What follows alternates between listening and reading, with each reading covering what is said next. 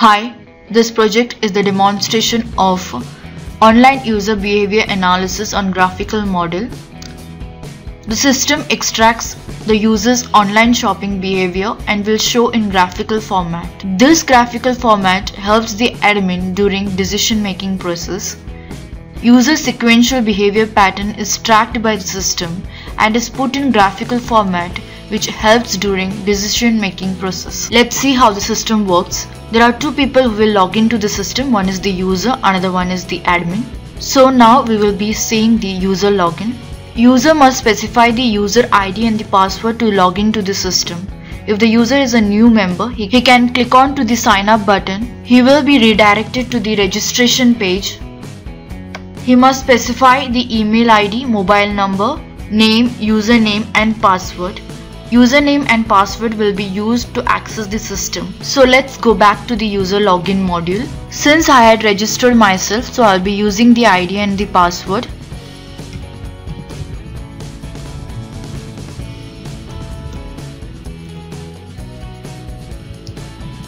Once the user logins to the system, he can access the following modules: view products, cart details and transaction details. So let's see the view products module. Over here, the user can view the various products as well as he can view by selecting the category and subcategory. So let's select any one of the product. As the user clicks on to the product, he can view the product details as well as the recommended products. As he had selected Apple iPhone 5, so these two products had been recommended by the system.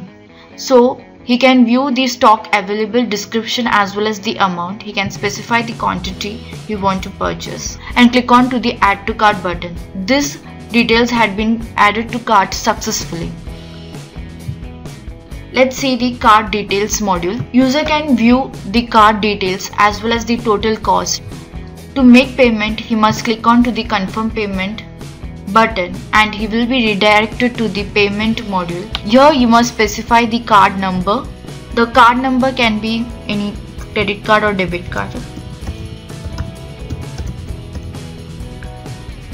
And the CVV number and the expiry date of the card.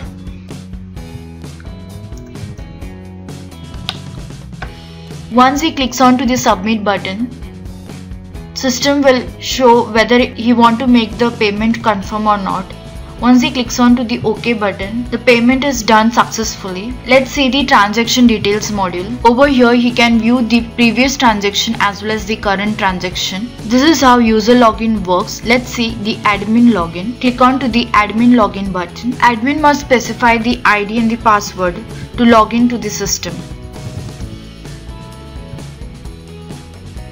Once the admin logins to the system, these are the options he can access, that is add product details, stock details, prediction, recommended products, view product details.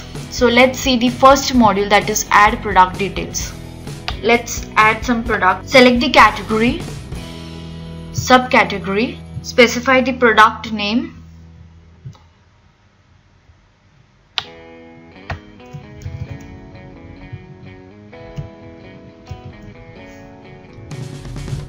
specify the description of the product,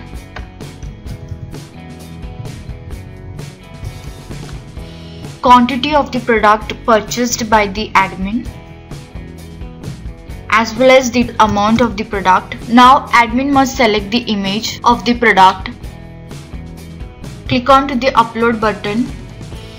You can see the image over here and click on to the submit button. These details will be stored in the database and it can be viewed by the user. Let's see the next module, that is stock details. Over here, admin must select the product name. Based on the product name, system will specify the quantity available in the inventory. Now he must specify the number of products purchased. Based on the number of products purchased, system will update the stock details in the database. Click on to the update button. These stock details had been updated in the database. Let's see the next module, that is prediction. To predict sales, the user must select the date from date as well as to date. So I'm selecting 1st of March to till date, that is 30th of July, and click on to the submit button. So you can see the highest category sales.